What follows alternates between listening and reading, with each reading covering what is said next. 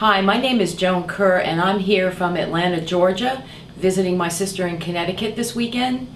And while I'm here, I'm going to show my sister and her friend how to cook a Polish dish called Golabki.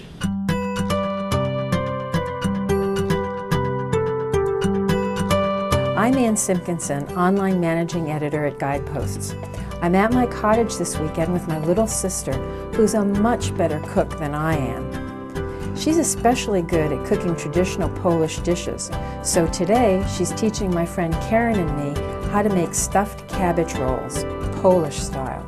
Hi, I'm Karen, and I'm Anne's friend. We've been friends since kindergarten, and I came over today to learn how to make Golabkis. I'm Polish, but I never learned how to make Golabkis, so here's my big chance.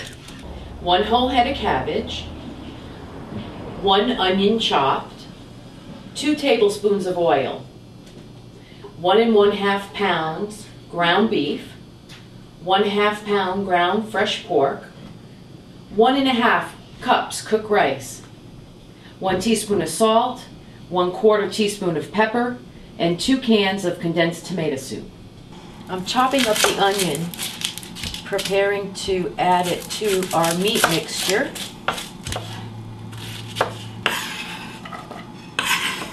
So, Joni, what are you doing now? I'm going to cut this so I can get the leaves off nice and intact. And that will make our leaves to roll the meat mixture. These are cooking up very nicely. Maybe you just want to stir it a little bit.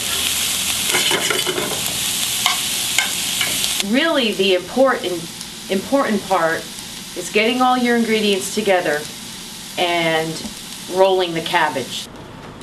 It's already coming apart. How long do you have to boil the cabbage? For 5 minutes. So we'll boil that up. We'll wait till it starts boiling again and boil it for 5 minutes. Just want to loosen up the leaves. Okay, so you want to get 1 1/2 cups of rice. I'm just going to eyeball this and count that for 1 and 1/2.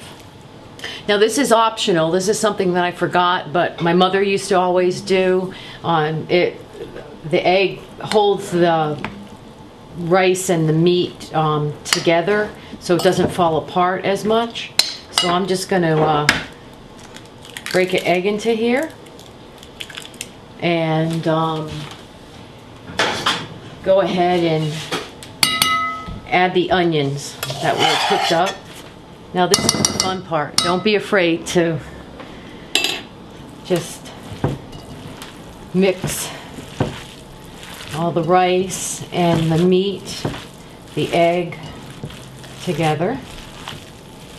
I'm going to pour off the water. Let's grab the cabbage. Ooh, that's nice and cooked. I'm going to start separating the leaves off. You got to do this very gently. Just the leaves will peel right off.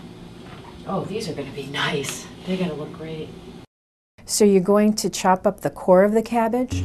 The core of the cabbage, yeah, we'll chop this and this up. And where will you put it? I'm going to lay it on the bottom of the cooking pot so the Golabki aren't sitting right on the bottom. It's going to make a little bed of cabbage. And you're supposed to take a good heaping tablespoon of mixture and just put it in your hand, and you want to just make it like, kind of make it like you would make a meatball. And then just put this mixture there and just proceed to roll it.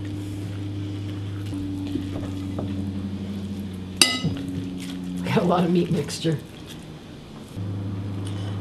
I'm going to do that and then that, fold it over, and voila.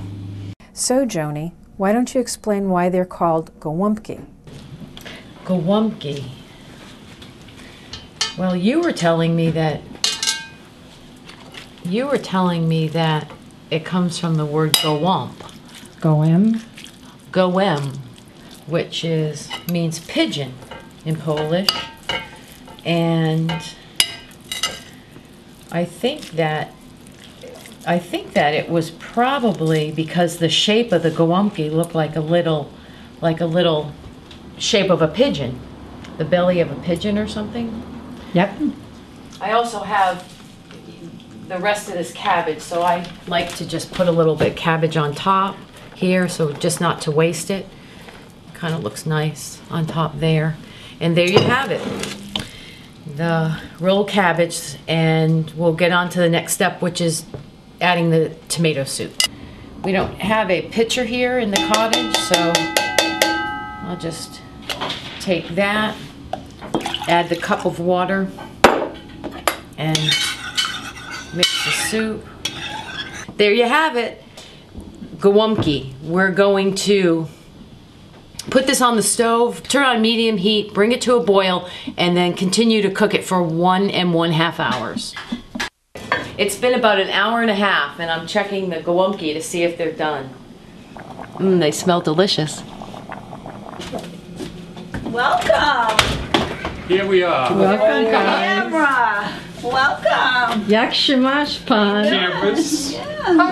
Where's these 3 wild Polish women at? Australia.